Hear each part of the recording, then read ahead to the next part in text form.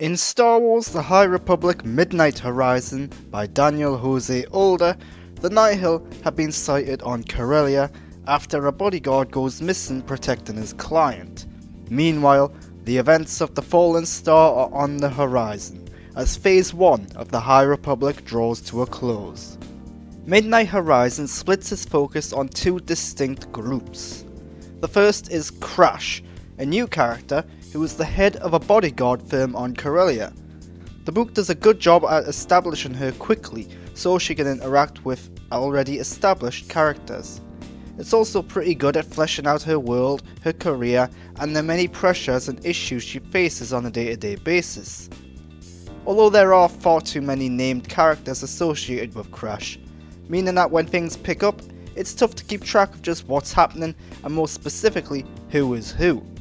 It's also slightly disappointing that her career is the most interesting and relevant part of this character's life.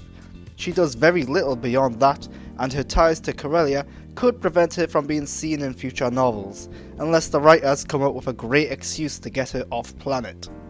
The other group of focus is that of the Jedi, headed to Corellia to look into the potential Nihil threat. This group consists of Reef Silas, his master Comac, Kantam, Zine and Ram. Reef continues to be the most engaging and interesting of the bunch, but he's very much a supporting character this time around. There are hints at greater, more significant things to come for him, and I'm very interested to see just where he goes from this book onwards. Comac continues to be a vague character, a character with a crisis and a struggle. The problem is that the book never overtly states what's wrong with him, and even the character himself is unsure of the answer. This means that so much of what he is going through is confusing and unclear, with far more questions than answers. It doesn't always make for the most compelling or engaging of mysteries, especially when nobody seems all that interested in discovering the answers. Kantam is finally given a big moment to shine in this book.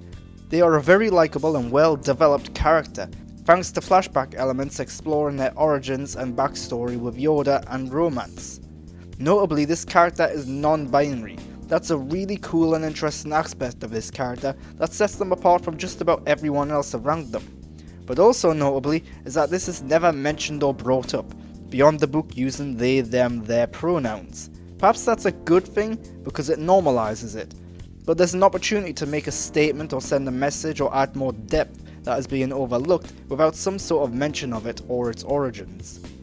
Ram, meanwhile, does not fare as well as his counterparts. In this book, Ram is exploring comedy and sarcasm. He's attempting to better himself, which is an interesting idea that isn't fully explained. Last I saw Ram, this did not seem like a major issue for him, except that he was a bit of a loner who preferred machines and engineering to people. The result here, by pushing that further, is that he is more annoying than endearing, and his failed exploration of humour is never all that funny, despite being played for laughs. He's almost becoming the Jar Jar Binks of the High Republic, a title nobody wants him to have. In addition, every character around Ram reacts in a highly optimistic and positive way to the character, which comes across as forced, odd and bizarre. It's highly unbelievable and unnatural. The final character of note is that of Yoda. This is the first novel of the High Republic in which Yoda makes an appearance. The author manages to capture his voice and mannerisms incredibly well, doing a good job at adding some youthful elements that sets him apart from the Yoda we all know and love. At the same time, this is still an all-powerful and wise Yoda, and whenever he's in the book, it's nearly always an emotional experience, the characters around him as well as the reader. In terms of the story, there is a political element that is touched upon at several points. It involves unions and strikes, and it's clearly very important to the world and the characters of that world. The problem is that it takes place away from the main characters of this book, only getting mentioned here and there. The result is a highly important story point that is often vague and unclear because it feels so distant despite its importance. The story gets off to a slowish start, with the majority of the first half of the book focused on getting the characters all in one place on Corellia. This means that for much of the story, nobody knows what's going on or why. And that's fine if we the reader can fill in the gaps, but we're only ever given information when the characters get it. So a lot of the first half of the book is devoid of mystery or tension because it lacks detail. As the story progresses, the action and excitement amps up, leading to a very satisfying conclusion that had me smiling all the way through it. Sadly, the villains of this book are very disappointing.